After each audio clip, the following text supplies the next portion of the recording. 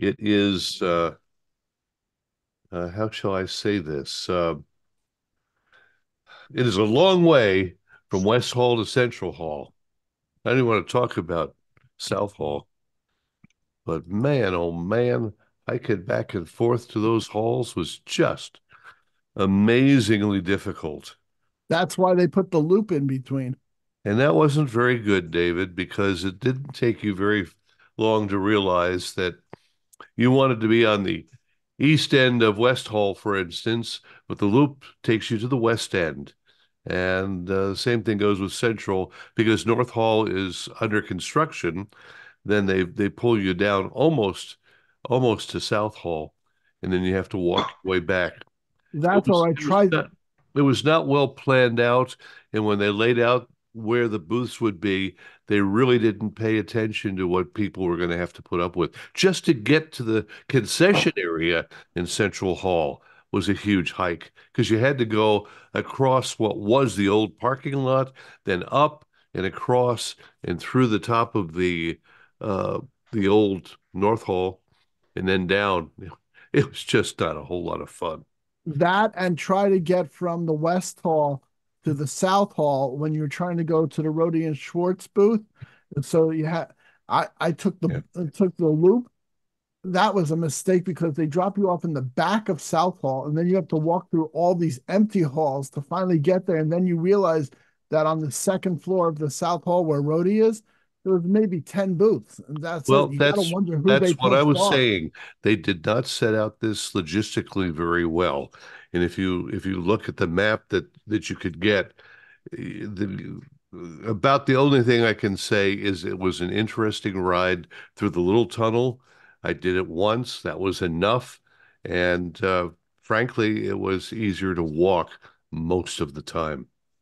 You're not going to buy a Tesla?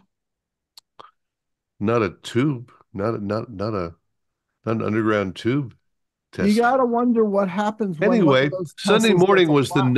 the Nautel presentation, and they took in some 300 people this year, large group. The NAB attendance has been posted at about 61,000, which is a lot less than it used to be, uh, approaching 100,000 or so, 90, 100,000. So it's about two-thirds of what it was most recently.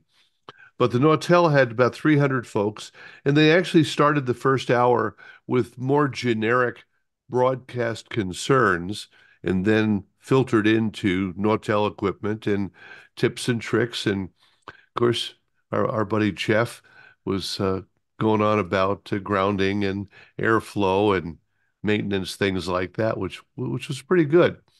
And as usual, Nautel provided a very nice lunch, and then they had a couple of breakout sessions for the AUI and the GV2, which is it's a transmitter which they're putting everything together in a compact, orchestrated way. They advertise it just add audio so that you don't have to have four or five boxes. Just bring the audio to your transmitter, and there you are. The one problem for some of the folks, and yes, I was there too, is that first of all, it was at Flamingo, which was down the strip, and the parking was kind of a real pain to find and utilize unless you wanted to pay 20 bucks for a morning parking. Uh, and then the other thing is that the show opened on Sunday morning so that everyone that was at the Nautel, this program, well, they weren't on the floor. And it was interesting to see how things have changed over the past couple of years, where there are more of these so-called educational gatherings, PREC and NS and BEA. A lot of things going on the 4 or 5 days before the NAB, and a lot of those folks they got on the floor Sunday morning into Sunday afternoon, and there was a pretty good amount of traffic. Um, I don't know if this is going to come up right away or whether it's going to be no, that isn't going to do it. Um, well, that's not going to be, I'm going to stop that right there because that's not what I want everybody to have to deal with. At any rate, um, Monday was okay on the floor. The exhibitors in the radio hall, part of North Hall, said it was kind of ebb and flow, some good, some bad. Yesterday was fairly thin most of the day. And today they've brought the cannons in to see if they can hit anybody in the aisles. I have heard the word is that in 2026, assuming we're all still here and the NAB is, there will not be a Sunday morning start for the floor. They're going to go back to a Monday start. And there had been quite a few complaints about that. But again, Las Vegas is not what it was, folks. Everything is, well, an example. David was moaning about fried foods. And if you went to the concession stands back 3, 4 years ago, yeah, you're going to pay $7.50 or $9 for a sandwich. 16 and $18 this year at any of those concession stands. And it wasn't exactly the worst, but it certainly wasn't the best food in the world. And then again, as many know, just getting into a hotel and dealing with the many different issues. Some of the hotels, and I heard about this from more than a few people, the resort fee was more than they paid for the hotel room, especially if they got a hotel room that was off the strip. And that wasn't a real thrill. In my case, I was kind of I don't know if that was a smart thing to do or not. I think it was. I went and stayed at the Circus. Look, and everybody, okay, it was a room with a bed in it, and you had to get through the lobby and a bunch of families, but it was so close to the West Hall that you could walk it without killing yourself. That was the big deal. Didn't have to worry about parking, didn't have to worry about any other issue. Just get out, walk down there. And it was beautiful sunny days. We didn't have any problems whatsoever. So, what we can do from here, I'm going to kind of toy with this a little more, see if I can bring something up that will show us something that is not sideways, which is kind of an annoyance factor here, otherwise. And maybe some of you have uh, a uh, high point that you saw. I thought, with all the talk about AI, that you were going to see it in every single booth, and it didn't work out that way. There was AI on the floor, primarily, I thought, on the TV side and a few on the audio side, but it wasn't as pervasive as I thought I was going to see. And since David, you're an AI head, maybe you would like to comment on that.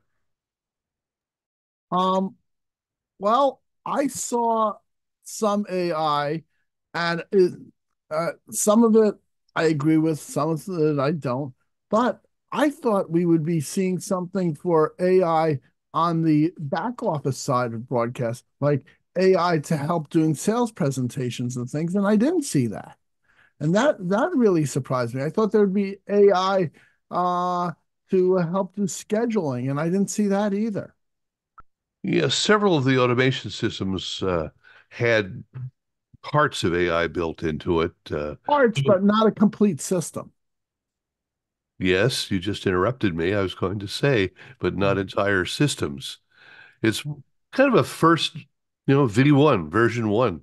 And there was more like in the ENCO booth where AI was utilized to translate and bring the audio in. But as an example, there is AI now in several of the other automation systems, as the folks at DASTIC pointed out, that it can actually identify what kind of alert is coming in and then schedule an ad or file after an EAS alert that's appropriate to it. And there's a use of AI that makes a certain amount of sense. Here's one that I've got right side up. This is Rich Redmond over at BE Illinois, and one of the things that they were focused on this year was the MDCL. So I'll let Rich talk a bit. So we're here at the BE Illinois booth with Rich Redmond and the MCDL that has been produced for any transmitter? Any contemporary transmitter, any contemporary AM transmitter built for about the past 15 to 20 years. And so what will the MCDL do for us? So it will allow broadcasters to save up to 60% on operating costs by basically reducing the carrier power when the modulation levels are very high and you wouldn't hear any noise. So it overcomes the noise, reduces the carrier power. A typical 10 kilowatt station, if they ran 10 kilowatts half of the day, would save about 6K in a year. If they ran it all the time, it would save them about 12K a year. So significant savings, but good savings for lower powers as well. Okay, well that's good. And it retrofits almost any transmitter that's out there. Yeah, very flexible. Very good. Thank you, Rich. Thanks a lot. I thought that was interesting that virtually any transmitter from the last 15 or 20 years can install MDCL. Now, of course, as he points out, that power level is going to make a big difference as to how much savings you might get. And the fact is that a 1 kilowatt transmitter is not going to save you as much as it's going to cost to install this for the first year or two. Unfortunately, what I've got here, for instance, I've got I've got the new AM modulation monitor from Innovonics. Unfortunately, it's sideways. So if someone would like to talk for a minute, I'll go back and I'll keep looking, see if I can get this thing straight. Well, Barry, don't worry about it. I watch with an iPad, so I'll just turn the iPad sideways and that'll take care of it. All right. All right, Marvin, you win. Booth with Louis, and he's going to tell us about their new product. Oh, this is the Davicom booth, this first one. Neuro that makes some really good use of the axons. So tell me about it. Thank you very much. So this is a new product line that we unveiled this year. We have the Axon and the Neuro. They are GPIO modules that will help you convert any sensors or any dry contacts, voltages to SNMP. So they are completely self-contained. They have a web-based environment, and you can see the status of anything you connect to those over this list view that is completely customizable. You can have logging and so on, and there's also a way to create automations as well with these jobs that allows you to create scripts without a single line of code. So they are very intelligent, again, completely self-contained, so they will continue to execute anything even though you're not connected to them. And the Neuro that we see right here is a way to combine multiple axons together and form a single unit and a single IP to connect to. Excellent. Thank you so much. Thank you. Now, if you didn't crick your neck so far that you couldn't find that out, the Axon is a very interesting product that for many places, stations now have IP connections to control everything. So buying a complete remote control system, sometimes folks don't want to do that because they only need one or two things to, recycle the computer or to turn on and off a particular light. And so that's what this Axon will do, is it lets you monitor and control a few things, and then now you can use their new product to monitor multiple axons and see things like that. That Hey, work for you, Barry? Marvin? Hey, Barry, on that on their box where they combine everything together, did you happen to ask them, which would, if I had been there, the question I'd probably ask every vendor, what level of security they have on that box if you're going to connect to it IP that's going to keep other people from attempting to get into your transmitter control site or whatever? Did you happen to ask them about that? That's a very good question, and the one that I can tell you for sure is the Gates Air Intraplex, which I didn't know this, but when Harris bought Intraplex, it was a product which was going into police departments, government agencies. Uh, Tony Gervasi, who is in charge of it, explained to me that FBI, CIA, DEA, all of those agencies use the Intraplex because of its high security, that has not had a known hacking incident at all, and therefore, for broadcasters, it has a sense of security, although much more than broadcasters need for their safety. Everything else, all the manufacturers, they all will tell you that if you put up a proper firewall and protect yourself, you'll be okay. Shouldn't proper IP security be assumed at this point? I know it isn't, but shouldn't it be at this point? Well, David, isn't it really true that the problem is more so that you have to use 80 port 80? It's almost impossible to get through most of these applications that use browsers without port 80 being involved. So you almost have to go to a VPN beyond a firewall. Well, I like to think of it that 80 is like the highway, and your firewall is the toll booth, and you just have to, it has to be really up to date, and at least a secure a secure gate has to be there. I mean, if someone wants to get into your system, they're gonna get into it, no matter what. Just like if you're locking your house up and putting an alarm up, and you say, "Oh, I'm protected against thieves." If they want to get in, they're gonna get in. Um, you don't know how long it's going to take them to break through your system, but if someone wants to, they're going to.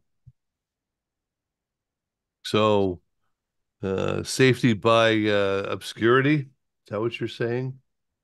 On the screen now. Back. Okay. Well, we're here at Innovonics with Ben Barber, president of the company and chief bottle washer and janitor. Ben, tell us what you have new here with this AM monitor. We have the Model 526 AM modulation monitor. It's a 2U box. It has metering on the front panel. It has a LCD touchscreen, so you can set up different parameters. You can look at different meters. You can look at your modulation, signal strength level. It also has a web interface. You can set up two different high-level inputs, high level 1, high level 2, or antenna input, so you can monitor it that way. It's frequency agile. You can make up to 30 presets, which would be a lot for an AM station to monitor 30 in a market. But you could do that, and then you can enable station rotation, so it will rotate through those presets, and you'll be able to load the alarm conditions and get those alarm conditions. As far as some of the screens, you've got spectrum plots, so you can see the 10 kilohertz mask.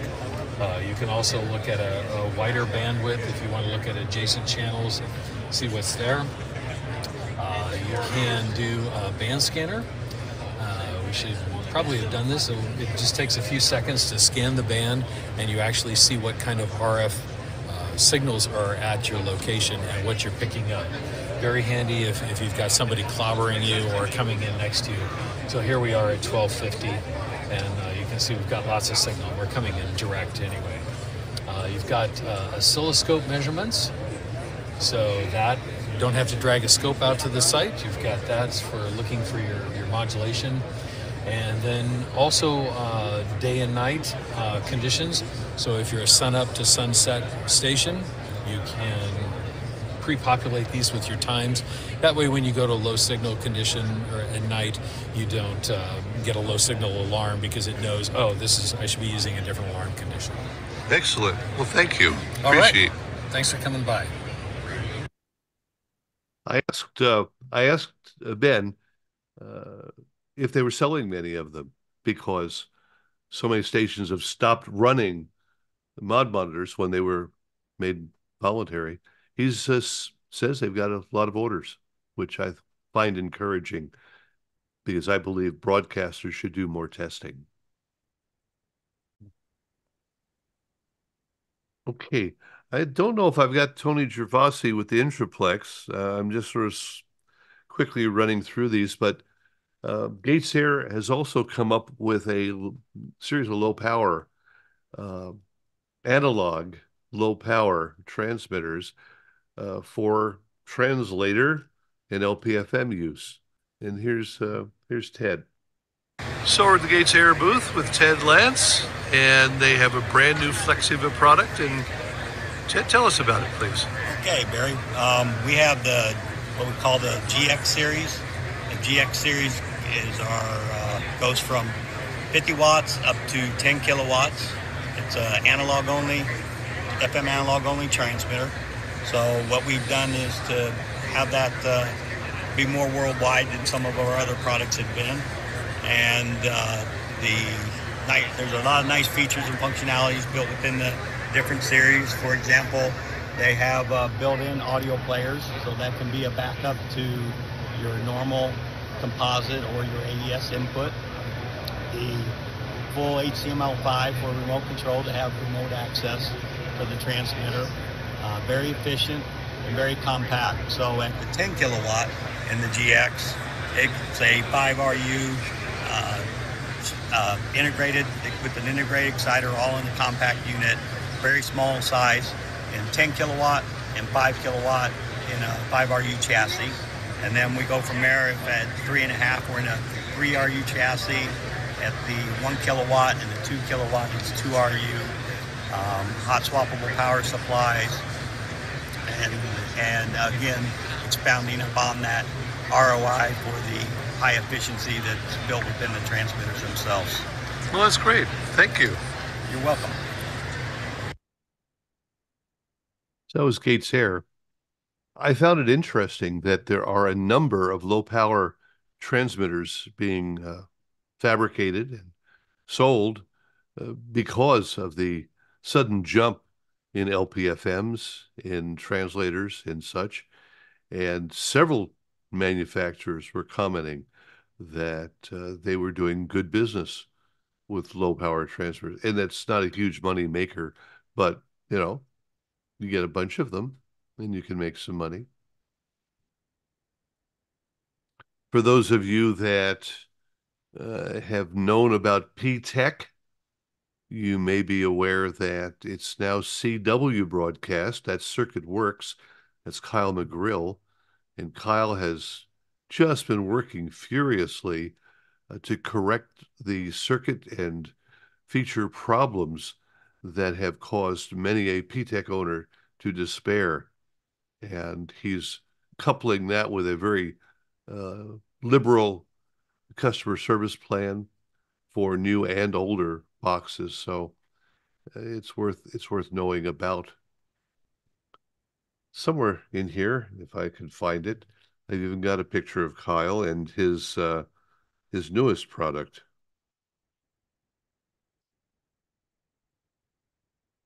Got to find them though.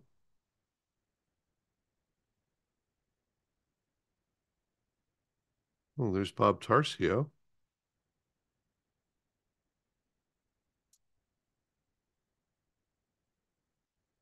Well, give me a minute and I'll try and bring some more down here. I've still haven't had time to find a rotator for Worldcast. Worldcast, another one with some very good low power transmitters, the Acriso. And as you probably are aware, Acriso is what supplies Crown as an OEM. And in the new AIO transmitter from Worldcast, they built in a decoder so that if you are sending your programming to them down the internet, all you need is an encoder, and their encoder is $1,500. So you've already got the decoder and the transmitter, the encoder $1,500. That could save you $2,500 if you're going to buy a pair of bigger codecs. But for those of you that know Al, he was at the show and, as usual, smiling. Their consoles are pretty much the same, although they've the thing that I thought that was interesting is right down here, if you can see on the spot where I'm pointing, instead of having an LED readout, mic one, mic two, or something, it also has a little icon. So there's a microphone or there's EAS logo or something like that. Makes it a little bit easier for the staff to see what they're dealing with. I thought that was a pretty neat little thing. Yeah, Barry. Yes, David. The real impressive thing is that's backwards compatible, that you can put those modules into an older tub and so forth. Barry, you're muted. Yes, that's true. I thought that was really impressive for a quick update of a console, that you can do that. Well, they've tried very hard to keep their products relatively easy to use and not overly complex in the sense that you can't go wrong with an SAS product. No, you're driving a Cadillac, definitely. Although they're not as expensive as some of the similar ones. Very true. I found their pricing to be very modest in a lot of ways. I've got also a picture here. Gonna have to download it from my phone and then upload it to the screen here. But Wheatstone has updated their audio arts line, and they have the two of them are uh, digital, and they look very much like the existing one, a little bit nicer. They did away with the uh, tip ring sleeve inputs in RJ45 now, but they have a mono version that will sell for $1,500 for an 8-pot analog mono board. Oh, I'm sorry, stereo, analog, not mono, stereo. And it has built-in USB and Bluetooth for mix minus and for input from your favorite jock's laptop, or not, as the case may be. And I haven't shot for an audio board in a while, but I mean, it seems like a lot of them don't have AES or Dante output. I mean, I guess the Wheatstone is good, but a lot of them, it seems like they're just coming out with analog boards, and they do have Bluetooth. But Well, it depends on what you're trying to do. yeah, Let's face it. If you're dealing with an LPFM, why are you going to be spending money for a digital console?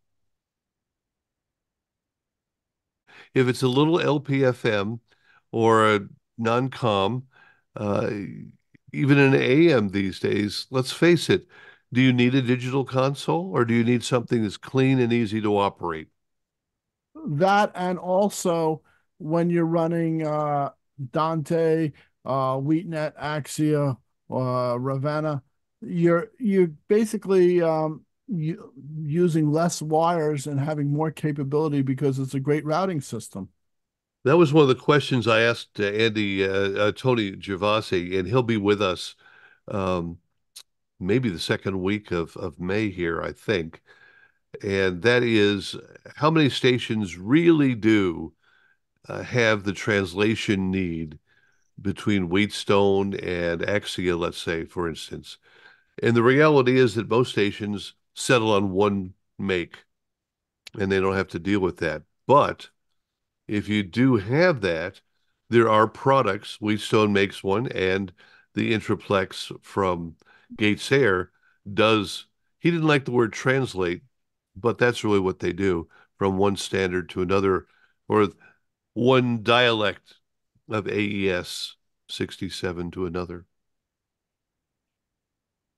But When again, I just to go back to that console issue, if you're dealing with a small, I mean, these guys are having a hard time being in the right place, as we talked about last week. There's so many of them that are nowhere near where their coordinates say they are. And so you want something that can be operated by volunteer staff without too much trouble. You want it to be clean, reliable, and to me, that's the key thing. You don't want a console that's going to fall apart in your hands.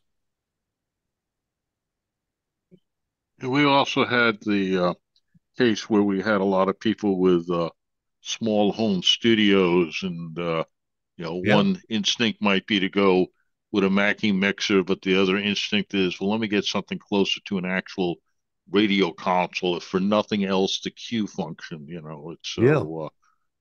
so that's where we wound up looking for certain people who didn't have sort of any kind of technical talent, with just the audio arts kind of a thing. A console that is so simple and basic.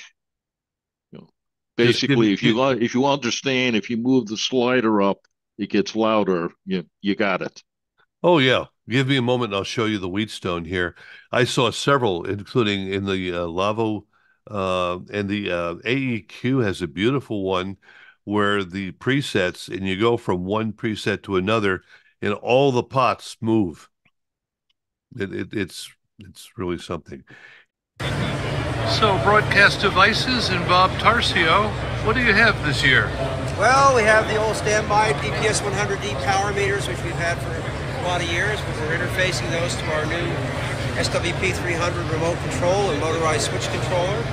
We have our new RF safety panel, which also doubles as an interlock consolidation panel for master antenna systems. And we have a brand new audio switcher, 16 channels, mono or 8 stereo, and it has a serial interface that can connect to the Sage NDEC and the DASDEC EAS systems. That's something that I heard a few people talking about. If you have a digital system and you come down to the EAS box, you go digital to analog and then analog back to digital. And that's not a very popular thing to do. And in talking to Bill Robertson, he made the point that in the DASDEC, where you can append or prepend or postpend a file to the actual alert, they do it all in wave form. And the reason for that is because they want it to sound decent in the digital domain, uh, rather than to suddenly sound like something like that. So, all right. Was Bob still selling cards to update your Gateway 80 console? Selling cards to what? To update the electronics in your Gateway 80 Oh, console? I don't know about that one, but That's what got him into business many years ago. And yeah. they were damn good cards. And Jim Wood started Ovonics by doing what? Anyone remember? the electronics for an Amtex 300 or something like that? 351, absolutely. Yeah. Okay, so now we're with Simeon Johnson of Broadcast Bionics, London. Oh, I gotta find that. I texted you his new AM mod monitor field strength meter just a second ago. Yeah. We're with Simeon Johnson of Broadcast Bionics, London. And here he has a rack of equipment that is all in software.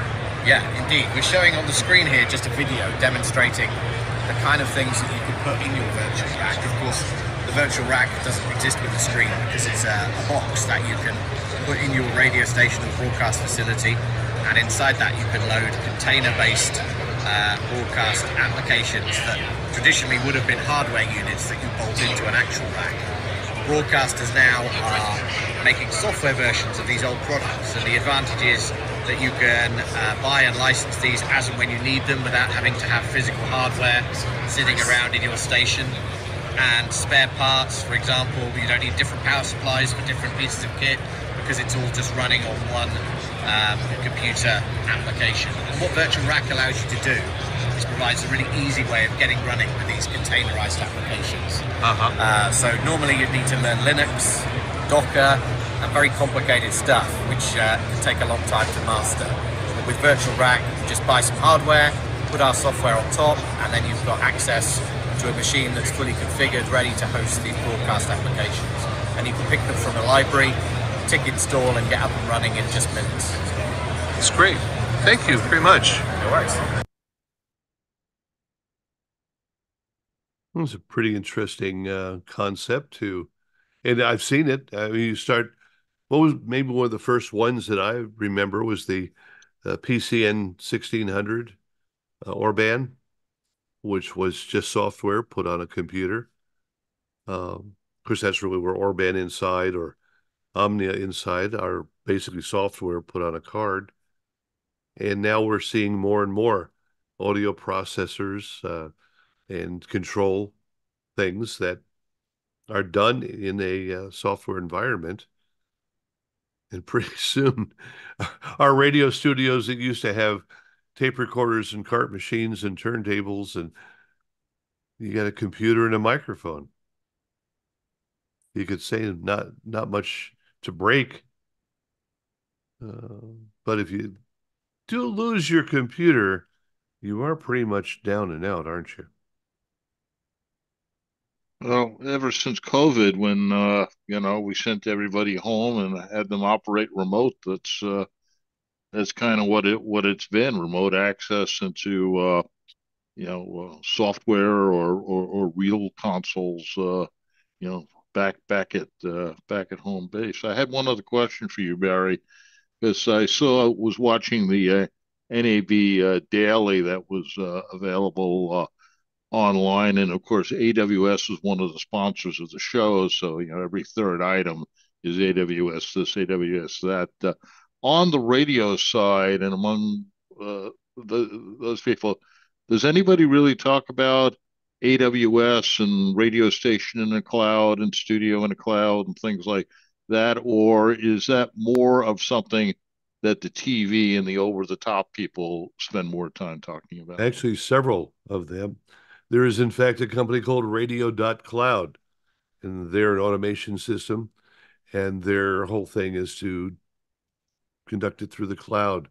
There are several others, and I'm going to sit here and the Stream Guys is now got a new service, a reflector service.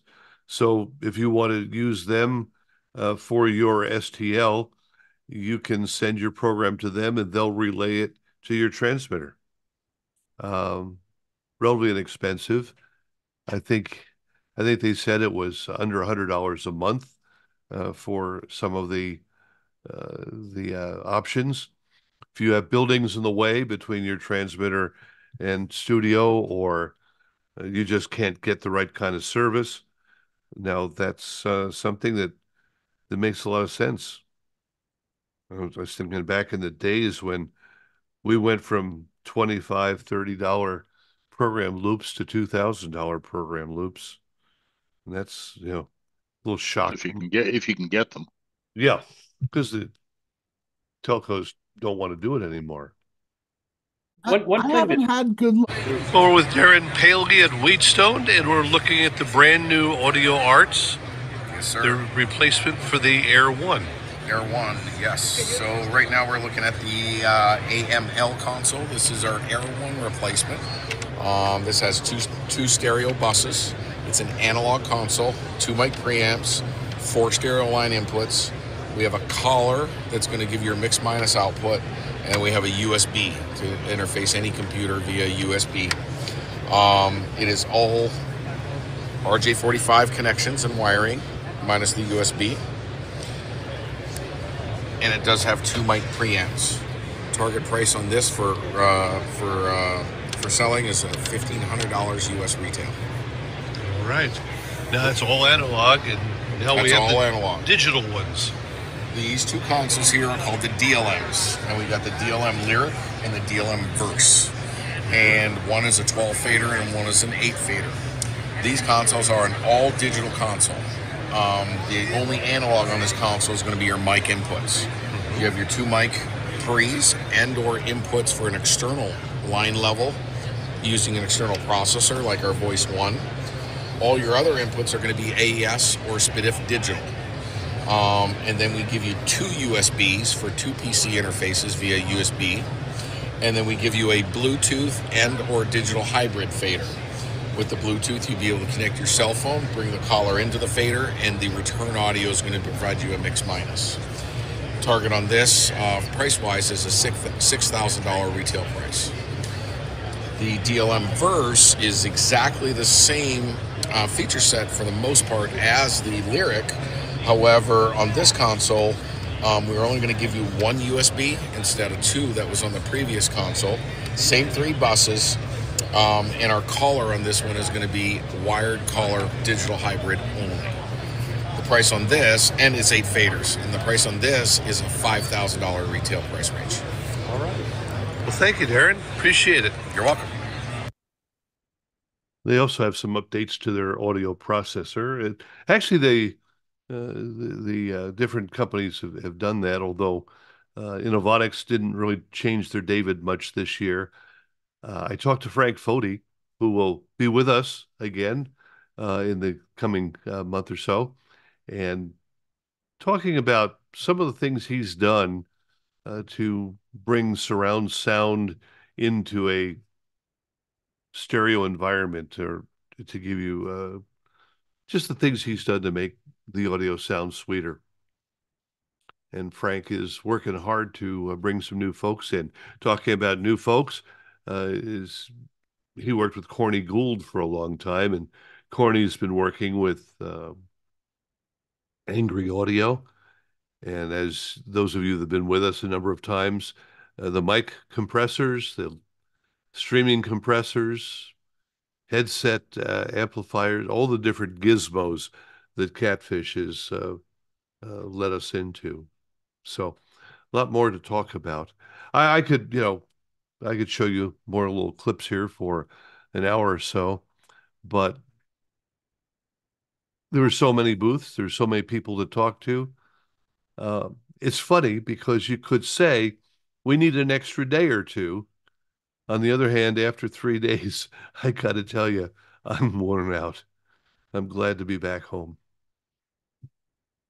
So I hope that sort of taste of what NAB was